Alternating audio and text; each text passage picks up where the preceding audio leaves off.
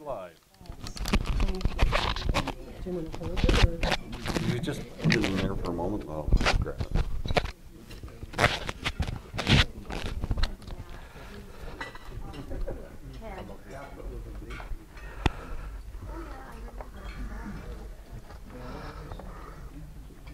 Okay.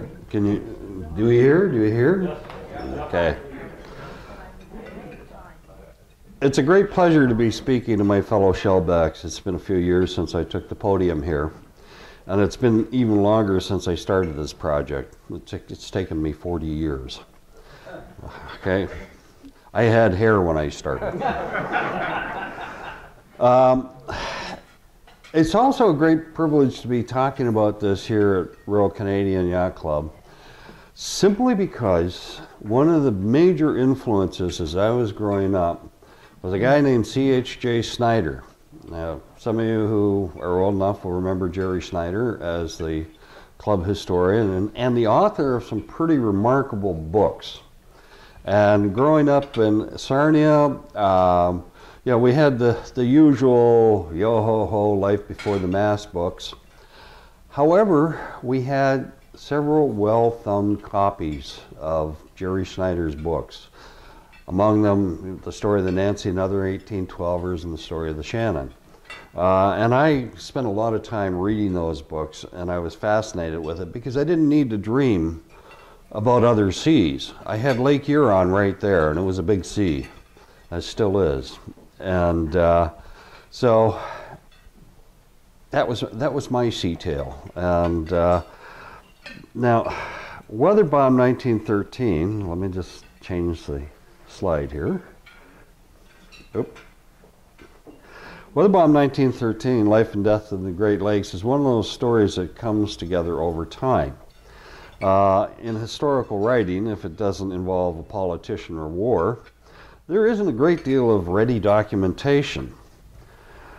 So I began from scratch researching what went on the night of November 9th, 1913 by combing through newspaper and provincial archives, visiting the shipwrecks themselves, and canvassing the people who lived along the lakes for living memories of that day. Surprisingly, there was still some old folks who remembered the storm and its aftermath. Even more surprising is the interest that is still focused by weather scientists and merchant seamen on the conditions across the Great Lakes basin. Modern computer technology was necessary to put the weather information collected during the gale, which it turns out was surprisingly accurate, believe it or not, into a much more understandable context. The actual writing part of the book went fairly smoothly, but I wanted Weather Bomb 1913, Life and Death in the Great Lakes to be something more than just an old farts book, to go beyond simply naming lost ships and recounting the most common tales swirling around the gale. I set out to create a narrative based on good writing and a holistic approach to storytelling as well as historical detective work. And I hope in some small way I've succeeded. I'd like to begin with a short Just moved a whole bunch of pictures. Oh, did I? Oh, okay. Boom, boom, boom, boom, boom, boom.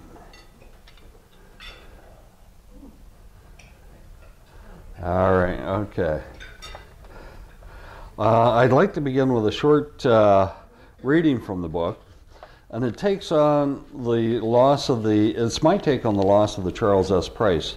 It's fictional because, as in most good historical writing, that's fiction fleshing out facts. And we didn't have anybody who survived the storm off of 12 of the ships to really talk about what went on. It's fictional, and I've told it from the perspective of Captain Edward McConkie, master of the SS Regina, and it's the only way the subsequent mystery makes sense to me.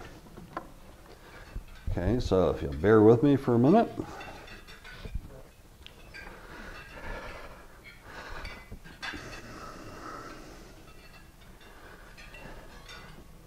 Ahead of them in the murk and the waves, the captain could see at least 2 ships, maybe 3. They were in line coming out of the river, so he couldn't be sure whether the second one was hiding another boat. The ship closest to him appeared to be having a bad time. Looks like she's shipping water. Wes had seen the problem as well. Maybe his hatch covers are starting to come loose. The oncoming vessel was down a little bit by the head. Let's see if we can get closer in case he needs help, McConkie said, turning the wheel 5 degrees to port. This brought the ship to a slight angle with the waves and reduced the problem with the stern, but it caused the ship to roll and made it slightly more difficult to steer.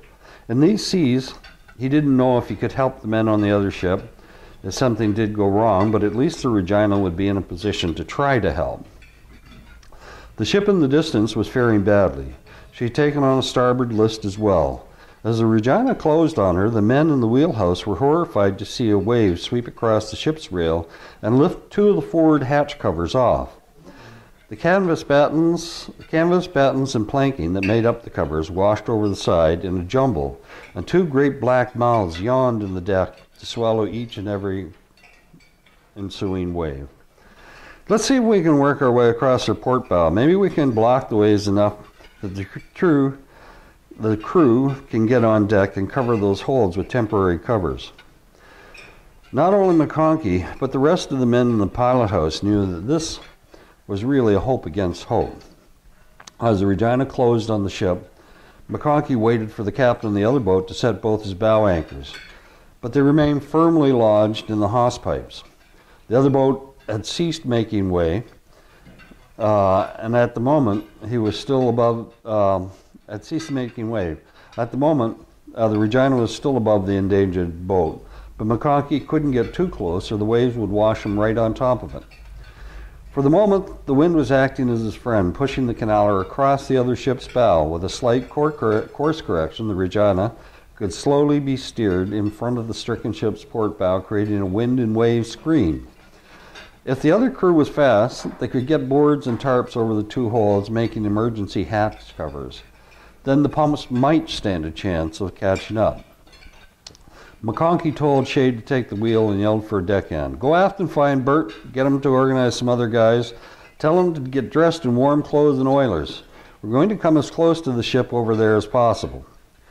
After McConkie told the deckhand what he wanted, he turned back to Shade and started to explain what he needed his wheelsman to do. One of the deckhands who had returned from the stern castle climbed the stair to the wheelhouse. There's another boat about a half a mile off our port side. They've lost 2 hatches and they're listing. I'm going to try to keep us between the storm and them so they can make repairs. Go aft and tell Bert I want 4 men ready to go if we have to start pulling their crew out of the water. Tell them to stay in the lee of the deckhouse. And after a moment he said, and don't forget to put on their life belts and tie themselves onto the ship. I don't want to lose anyone. Then almost as an afterthought, I'll use the signal. I'll use the whistle to signal what I want. 3 blasts will mean do what the situation demands, and 5 means we can't do anything, so get back in the deckhouse. He hated to send anyone out on deck, but if that ship foundered, they wouldn't have much time to get her crew off. With Bert and the others ready for action, they would at least save a few precious seconds. The Regina was making some leeway. To counteract this, Shea took it upon himself to head their vessel a little higher into the weather. McConkie acknowledged the tactic, thanking the wheelsman. He still waited for the other skipper to drop his hooks. Maybe he thinks he can power through. Wes was thinking the same thoughts as McConkie. Getting the anchors down and holding on the bottom was the prudent thing at this point. If he does, he doesn't realize how much trouble his boat's in. McConkie knew dozens of skippers who believed their ships were invincible. Until today, he didn't think the Great Lakes could get bad enough to hurt a modern steel vessel if it was properly handled. Now he wasn't so sure. Then he saw the other boat's stern and watched helplessly as it spun wildly out of the water. Snow shrieked down on them and the other ship disappeared for a few seconds. When he saw it again, the ship was closer and its list has increased. Her yawing through the waves was also more pronounced. The wild corkscrewing by the Regina as the waves tossed her through a full 25 degrees was making holding her course all but impossible. McConkey told Shea to add an eighth more to starboard, bringing her beam harder against the storm. The correction increased the ship's movement until McConkey decided it was too dangerous to try to continue and told Shea to fall off the wind until the boat settled in. He trusted Shea and left the amount of correction to his discretion. Leaving West and Shea to look after the ship, McConkey and Nobby Roberts stepped out on the protected side of the wing bridge. Both were wearing full oilskins and sou'westers. The protection offered by the bulk of the wheelhouse was minimal, but the waves were still assaulting the after end of the boat, and as long as they pressed their backs against the side of the wheelhouse, they were safe. The wind caught Nobby's hat and ripped it off, spinning it out into the lake. It didn't sink. A moving skin of ice and snow covered the raging seas, except at the very top of the breaking waves. From inside the wheelhouse, the captain hadn't noticed it, but from the wing bridge he saw it plainly, and it stretched as far as the eye could see. The field rose and fell with the waves. At other times, when he'd taken the ship through fields of ice, there was a sound like crystal tinkling around the hull. Now any sound except that of the wind was washed away. Suddenly a distress rocket went up from the wheelhouse of the other boat, then another. The old man of the vessel was signaling that they were in mortal danger. He still hadn't let his hooks go. Maybe they're jammed. The front of the boat was covered in ice almost to a third of the ship's entire length. It was possible water penetrating the capstan flat had rendered the machinery useless. The rockets were still burning when the port door of the aft deckhouse on the other boat sprang open and men rushed out onto the deck. Impotent, McConkey and Roberts watched as more than a dozen men leapt onto the main deck and began skidding and sliding. They were dressed in shirt sleeves and work pants. None of them was prepared for the weather. Half were wearing life belts. Two men fell and slid across the desk. One grabbed the base of the winch and hung on. The other bounced across the scuppers and shot over the edge of the boat between the deck and the fence. Slowly the boat started to roll. A wave slammed against the waist and flooded back toward the stern. Most of it plunged into the two open holes. The ship rolled even more with the port rail rising higher. The men on the deck clung to it and started to climb over its fence. In the lee of the Regina's aft deckhouse, Bert and the other men were collecting life belts around their feet in preparation for the time when they would come within range to throw. The death sentence had been read, and the other ship was standing on the scaffold with the noose around its neck. All that remained was for the weather to spring the trap. Men were trying to crawl out of the wheelhouse on the port side. They were too high above the water, and the ship had twisted even more. Now, if they jumped, they'd land on the main deck or bounce off the hull instead of making it into the water. McConkey could make out the ship's name, the Charles S. Price. "The cargo must be shifty," Nobby yelled into McConkey's ear. In response, he just nodded his head, but did not take his eyes off the dying boat. The prop was completely out of the water now and spinning wildly. The men on the rail began jumping into the lake. McConkey's heart was beating so hard, the terror of it all, that his ribs were quaking. In the water, the men were screaming for help. McConkey listened but couldn't hear them. The storm carried their pleas downwind and away from the ship and his ears. Some of the men raised their hands in supplication. Others tried to swim through the ice. Nothing worked, and their movement slowed, then stopped altogether. McConkey threw himself back into the wheelhouse and shouted for Shea to bring them closer to the other ship. He had seen his crew getting ready to throw the life belts and wanted to give them the best chance of reaching the men in the water. When the captain came out of the wheelhouse to see if his crew could hurl the life belts far enough to do any good, he was astounded to witness two crewmen turning out the port lifeboat davit. He began to wave at them to stop. A small boat wouldn't survive in these seas, and no number of men could row against them anyway. Then he saw Bert trying a long line to the mooring bit, and he understood what they were going to do. They would lower the boat with two men in it, then stream it back in the hope that they could pick up some of the survivors in the water. "Check her back until we just have a little way on and bring her closer to that ship. We're too far to throw life belts to them," McConkey yelled through the pilot house door to Adams. If he couldn't stop the men from their attempt, then he could at least help them by keeping the ship as close to his ship as close to the other ship as possible. Shea edged the Regina closer to the doomed boat, but he had to be careful not to get too close because the danger of sucking the swimmers into the ship's propellers. They also needed enough distance to compensate for the leeway the ship was developing because of her position across the wind. It would be fatal to drift down on the other ship, not just to the men in the water who would be crushed, but for the Regina herself with her top-heavy deck load of iron sewer pipe. One shove could shift the entire deck cargo completely, causing her to capsize as well. When McConkie turned around again, he watched the dying ship start to roll faster and faster onto its starboard side. The men who could jumped into the water and screamed against the wind for help. From the number who first made it off the price, it was apparent that there were still many trapped inside. But as the list worsened, they flooded onto the deck and climbed over the fence, leaping into the lake. Then the ship completely turned turtle and squatted with her keel upright in the storm. Her propeller was spinning madly, and her hull glistened as water ran off of it. Above the gale, a loud groaning could be heard, and there were a series of explosive bangs, and the ship bobbed up at least 6 feet higher than she was when she first went over. McConkie knew right away she'd lost her cargo.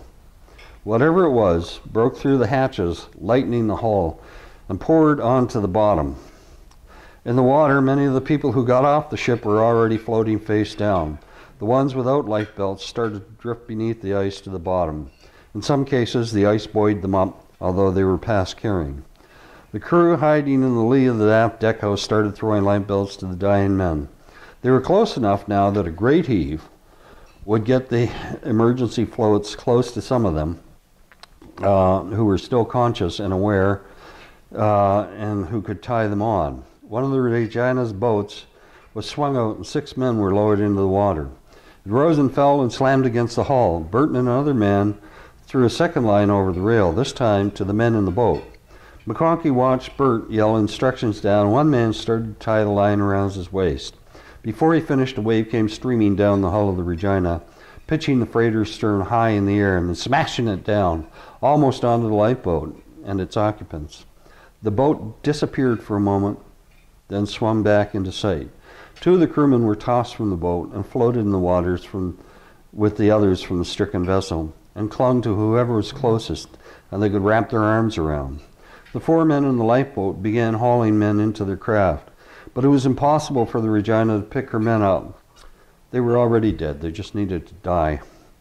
It was useless to make any further attempts. The lifeboat swung close to the Regina's counter, but her crew had the presence of mind to cut themselves loose from the bigger ship before their fragile wooden boat smashed into bits. They would face the storm in their open boat and pray to make it to shore and shelter. McConkie's ship was too close to the overturned hull to be safe.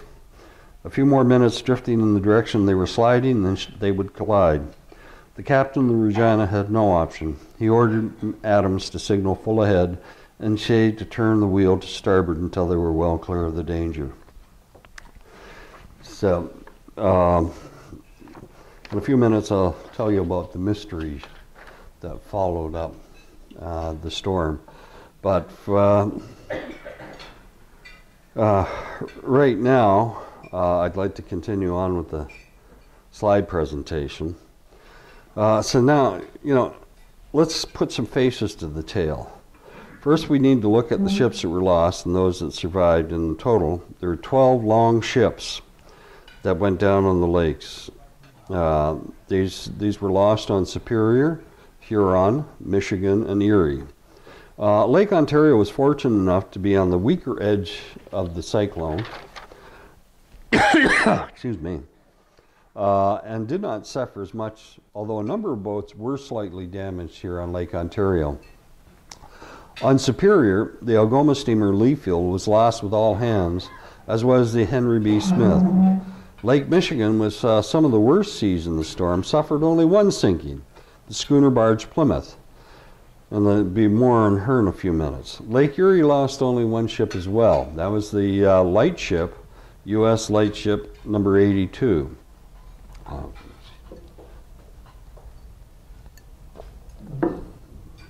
Most of the destruction on Huron was the serial killer in this tale. She sent 8 ships to the bottom with her crew. The Regina, the Wexford, the Charles S. Price, the James C. Carruthers, the Isaac M. Scott, John A. McGeehan, Hydrus, and Argus. These were among the biggest, and in the case of the Carruthers, the newest on the lakes. Most of the destruction on Huron occurred along the Michigan shore, and it's assumed that those ships still missing went down somewhere off of Saginaw Bay. To date, we've only found 4 of the wrecks from the storm, so that it still leaves another 8 missing on all the lakes. They found the Smith on Lake Superior. They found the Regina, the Wexford, and the Argus, or the Hydrus, I'm sorry, on Lake Huron. Now the U.S. Lightship 82 was recovered, salvaged within 2 years of the storm. So there's still a lot of unanswered questions out there with the wrecks.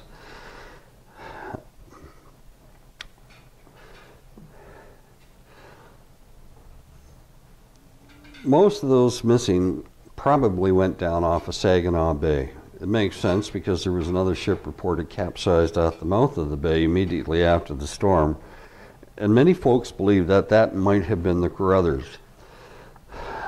They weren't the only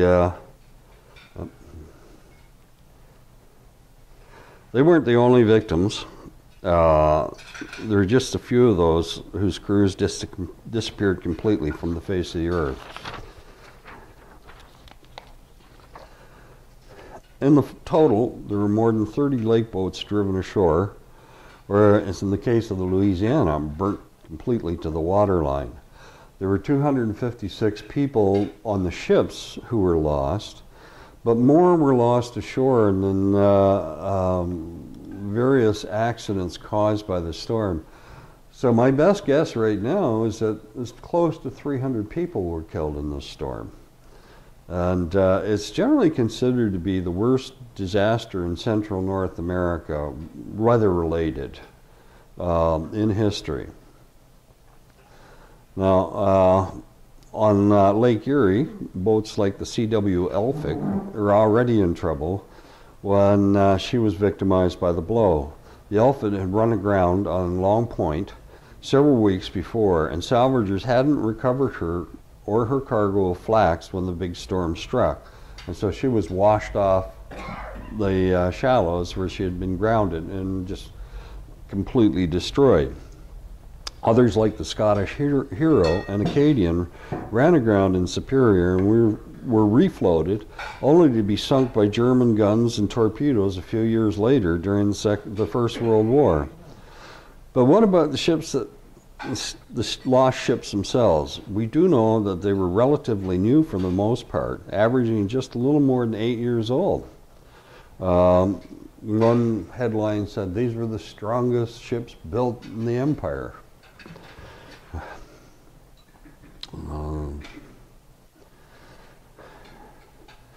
In the life of a ship, that's a very short time, 8 years. The Carruthers was launched in the late spring of 1913. So she was less than 6 months old. The Plymouth was the oldest boat, and she was a dowdy old cut-down lumber schooner, and the only wooden boat lost in the storm. All except the Plymouth were steel ships held together by rivets. Welded ships were still nearly a decade away. Most were fore and afters, ships with the wheelhouse up front, and the engine room back aft, but the Leafield and Wexford were constructed with the wheelhouse and engine room in the center of the boat. This is more an ocean-going and coastal construction. Lightship 82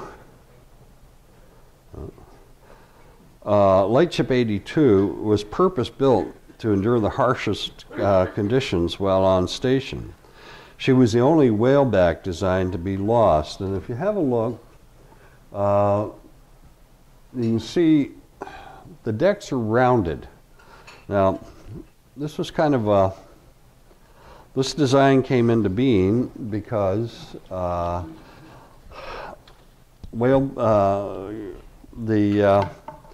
ships were created first to cheat the tolls on the Suez Canal, which charged by the square foot of main deck space. So being rounded at the hull, a hull deck joint, meant a smaller deck footprint without reducing the cargo carrying capacity. So they didn't have to pay as much to go through the Suez Canal. Still, several survivors of the storm attributed their survival to the whaleback design. They thought it was pretty good. Although that's never actually been proven, and the whaleback eventually fell out of favor as a commercial design. Okay, now we're just about to finish the technical info on the ships, but it's important to know that so that you have an understanding of what happened. Probably the biggest differences between 1913 vintage ships and the commercial vessels you see passing on the seaway today are the sheer size of the boats. Their engines, horsepower, and the types of propellers, and the cargo carrying capacities. Today, ships are a minimum of 30% larger than in 1913. The Carruthers was the longest ship lost in the storm, and it was the largest in the British Empire at 550 feet. Boats like the Leafield and the Regina and Wexford were short. They were around 250 feet long, and they were designed to fit through the earlier locks of the Welland Canal. And so, you know, they took on the name canalers because of this, because they were specifically built to fit the Welland Canal. Being smaller, they also had less powerful engines. The Regina had a 3-cylinder triple expansion steam engine, developing a scant 650 horsepower to drive the ship along at an average of 6 knots. Okay. It's not you know, they're not talking light speed here. And the interesting thing is, just to put this into context, some of today's 38-foot offshore racing boats, you'll see them on the waterfront down here. You'll see them on, you know, throughout the Great Lakes Basin and down in Florida. They have more than 1,000 horsepower to drive them along. Okay, so yeah, there's quite a difference. A ship like the Algoma Spirit, which I've made a couple of passages on, and it's not the newest in the current Algoma fleet, but certainly not the oldest, produces 11,000 horsepower to drive the ship. For a ship 230 feet longer than the Carruthers, the Spirit has nearly 11 times the horsepower. So modern ships are big, powerful brutes. They can power through a lot. Today's ships also have variable pitch propellers, props on which the angle of the blades can be changed to match the sea condition. In 1913, propellers were fixed and could not have the angle changed without going into dry dock, meaning that in certain conditions they do not achieve as an efficient a bite in the water. And modern ships are also fitted out today with a tube or a quart nozzle over the propeller to direct the thrust and give it, make better use, more efficient use of the thrust of the propeller. All of this is to carry huge loads of grain. Now, we get all romantic about reading canvas and rope stories by Connor Cruise O'Brien and all those guys, but I'm pretty sure that a lot of people in this room don't realize that the annual grain run from Duluth and Thunder Bay down to the lower lakes and then to the lower St. Lawrence, make the great grain races look like kids' play. We ship more grain out of here in one season than Australia did in two decades. It is a major trade. Okay, the James Carruthers could haul 6,250 metric tons or 100 railroad cars of wheat. The most modern ships on the lakes, the Equinox class freighters that you're hearing about now that are being built in China, can carry up to 300 grain cars worth of wheat with only a slight lengthening of the hull. So it almost goes without saying that the 1913 vintage boats may not have been as fully up to the task as they are today. And even today, captains are cautious about taking their vessels out when the November witch pays a visit. Okay. This is the only photograph I've been able to find of a ship actually in the 1913 storm. That's the James Murphy. And we're not sure where it was taken. It might have been just at the entrance to the St. Mary's River system near Gross Cap, or other people have suggested it might be along the Michigan shore near Port Sanilac to Harbor Beach. Nobody's sure. This was a pretty rare photograph, and it was one of those pieces of documentation that came as an answer to one of my prayers. But just as a little note, does anybody know where the term November Witch came from? November Witch. Okay. A lot of people attribute it to Gordy Lightfoot because he used it in the song Wreck of the Edmund Fitzgerald. But I recall hearing it as a kid, or in lake ports like Sarnia and Goderich, even before the Edmund Fitzgerald went down. We called that first 2 weeks of November and the storms that occurred the November Witch. And I have a theory that it comes from Macbeth. Read the speech of the Weird Sisters and the opening pages of Macbeth, and you'll see why I say that. So most of what we know about conditions inside the storm come from the survivors. There are credible stories of huge waves sweeping Huron and Erie. Just gets the captain of the steamer, Calcite, reported being overtaken by a giant wave on Lake Erie. It loomed up behind him, higher than his aft deckhouse, and it came down and it smashed the skylights on the top of the deckhouse and flooded out the galley and the crew's quarters. Interestingly, the grandson of Captain Eiler just introduced himself at the boat show, and so the memories still live there. And there is this report of Captain Lyons who was skippering the J.H. Cheadle on Lake Huron, and he was overtaken by 3 huge waves.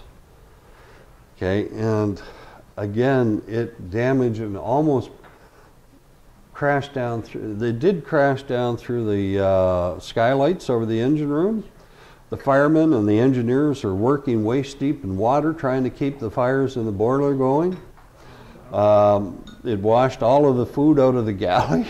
They had to go for 36 hours without even a cup of coffee.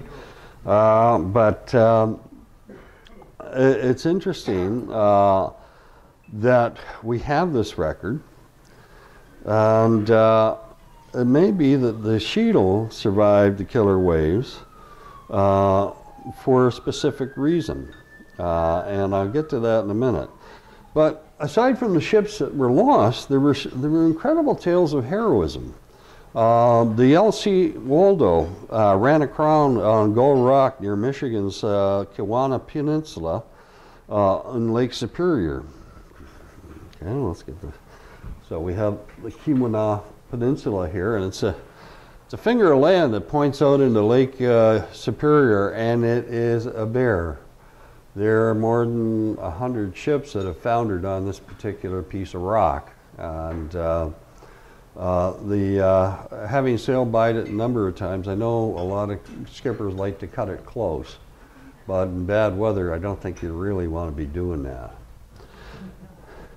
Anyway, the LC Waldo lost its compass, lost its position, and you got to remember, these guys had no electronic navigation. I mean, they didn't have radios. The ship owners all cried that they would go broke if they had to put radios on their ships. And so, you know, in Canada anyway, the government listened to the ship owners, and there were no two-way communications. All navigation was done line of sight and by dead reckoning. We've all done dead reckoning.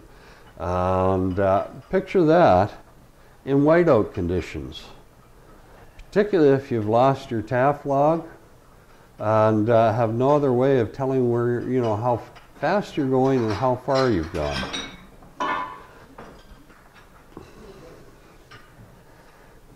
Okay. So the LC Waldo, believing itself to be further north on the lake, ran aground on Gull Rock, which is this little bit of land right at the end of the Keweenaw Peninsula. And it stuck hard aground there. But this was wilderness in the day. There were nobody living there. I mean, this was really wilderness. And the ship started to break up, and the captain, Duddleson, asked, you know, took all his passengers, and those were the days when freighters did carry passengers, and his crew, plus the sole dog on the boat, up into the forepeak of the ship, to because it was the most stable on the ground, and they hunkered down and started to freeze to death. And the chief engineer is one of these, he's Rousseau's natural genius. He got two of his oilers, and they went and they ripped a bathtub out of one of the staterooms, hauled it onto the capstan flat, and then punched the bottoms out of a bunch of fire buckets and made a chimney, and they created an ad hoc stove.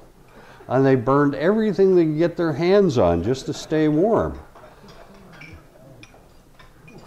And they spent a rather uncomfortable couple of nights in this situation until crews from the U.S. Life-Saving Station in the Keweenaw Peninsula could get out to them and take them off the boat.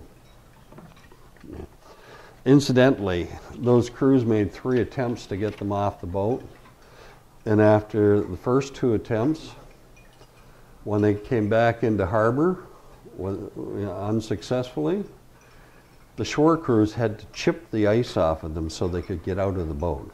They were literally frozen to the thwarts in the boat. So it was pretty terrible. Another ship, the Turret Chief, which is a whaleback that went aground on Gull Rock, was a little more fortunate.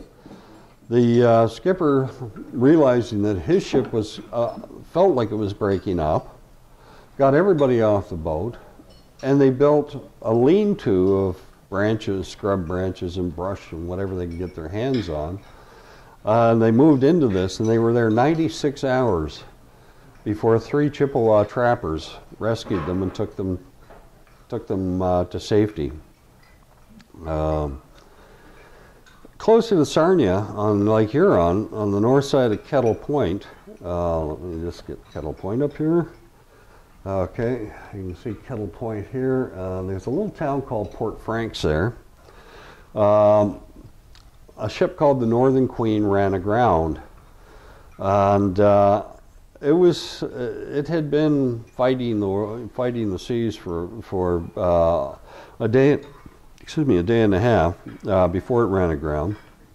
And again, the skipper was worried that the ship would break up on the bottom.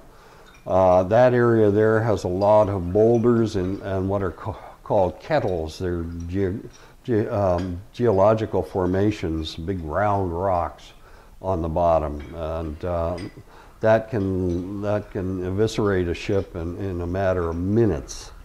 So they waited until things died down a little bit and floated the ship's yawl ashore on a line and sent some of the crew ashore.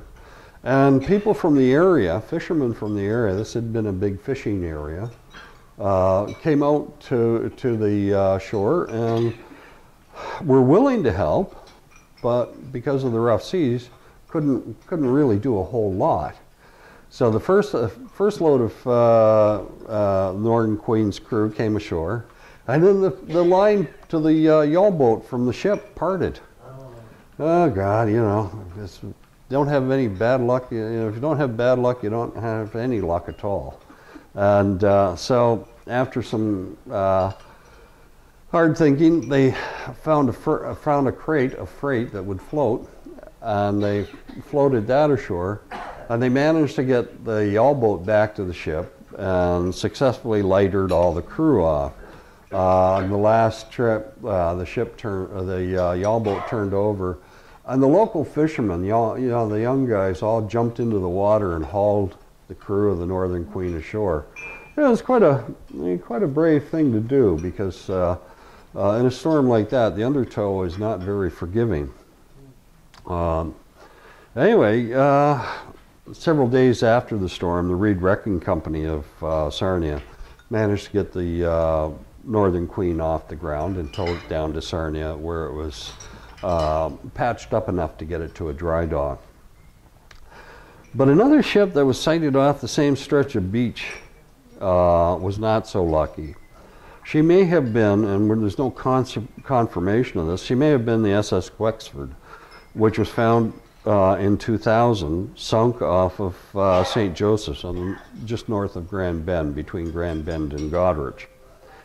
And there's the old Wexford herself, and you can see she's really an ocean-going configuration.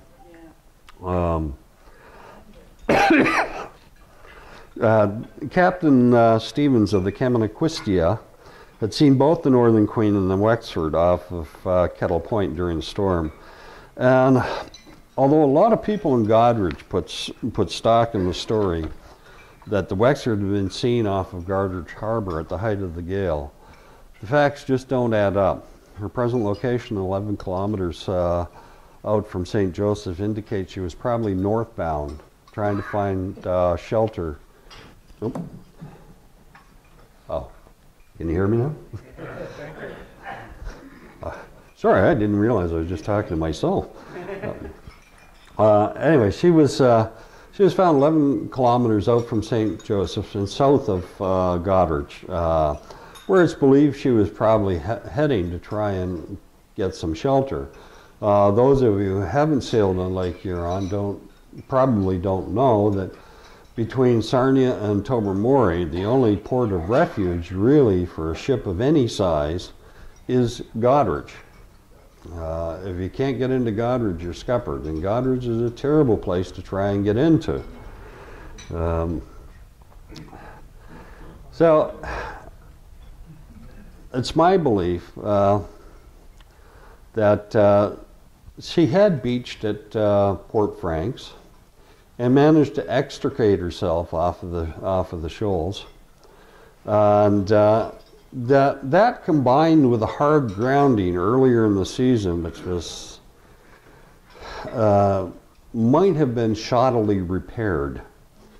Okay, I don't want to point any fingers, even 100 years later, but it's several ship captains told me they thought it might have been a bad patch job on the bottom of the Wexford.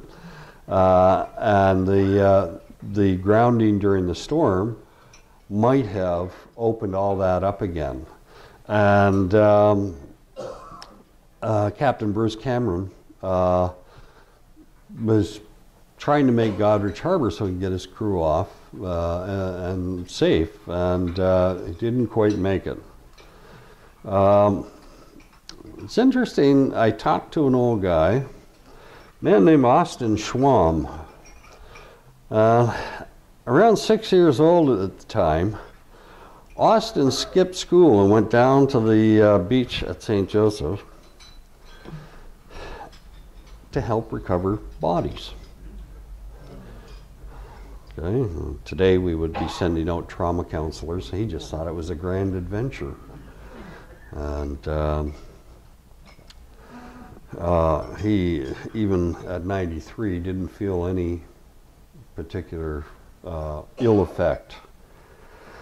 Okay, there are dozens of stories about survival and more than a few about ghostly farewell notes from the storm. The most famous of these is the supposed message from Captain Hugh William of the lightship 82, and it was scribbled on a board that drifted ashore near Point Abino in Lake Erie, as I was told, Point Abino, and the press had a field day with it. Okay, the message simply said, "Goodbye, Nellie. Ship's breaking up fast. Williams." Okay.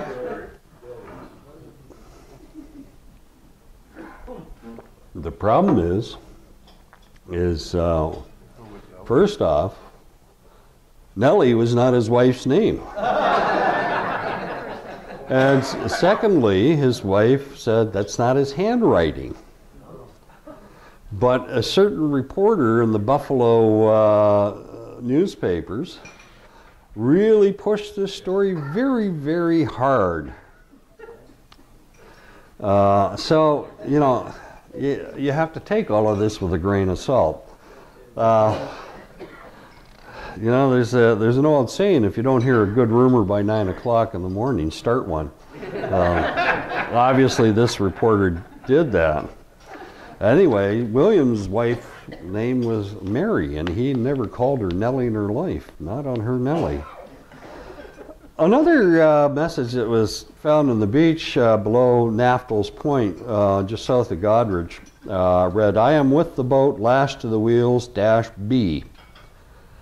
And locals want to believe, and they still want to believe to this day, that this message was from Bruce Cameron, the captain of the Wexford. And various versions are reported. One had it written in pencil, while another had it hand-painted onto a life jacket and then thrown overboard. Okay, the third and final message was from the Beyond the Watery Grave, was linked to U.S. Deputy Marshal Christopher Keenan, who was lost on the schooner barge Plymouth on Lake Michigan. All three messages have vanished. Nobody has them. We just have reports of them. All right?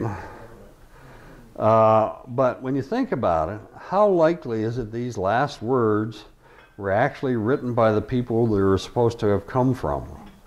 I mean, you know, we talk about fake news today. It's nothing new. Pat Rowe, the curator of the Huron County Museum, and I have a long-term friendship, and she has a healthy, skeptical take on them. In one day in a telephone call, she just said to me, "Think about it. Think about it seriously. If you were fighting for your life on one of those ships, do you really think you'd take the time to paint a note on a life belt? Those men were having a hard time standing up during the storm, let alone wandering about the ship to find a life belt in the paint pot." So, you know, it's kind of fun. It is a very, you know, we learn a lot of social information from this storm. The storm itself was interesting in that solved one murder and created another.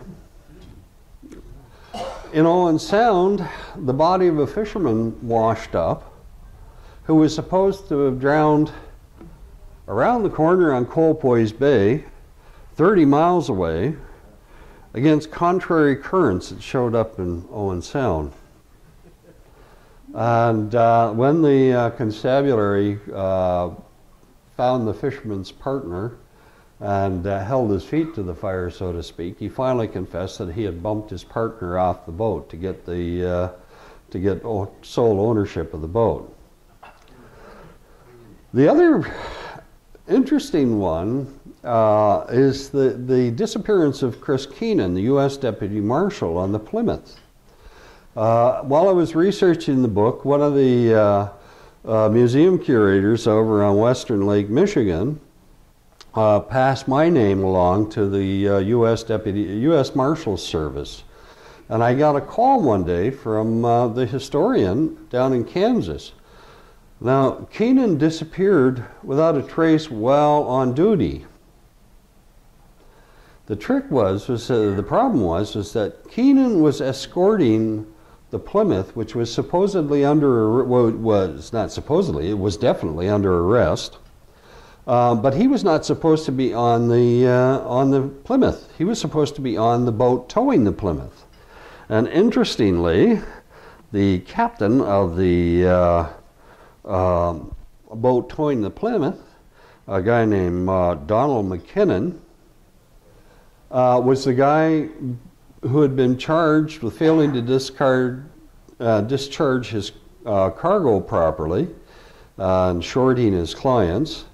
And he was the guy who caused the Plymouth to be arrested. So there was a question, why was McKinnon on the boat that was arrested instead of on the towboat? Well, nobody answered that very clearly at all. And then mysteriously, a couple of days after the towboat put into Menominee in Michigan, it sank.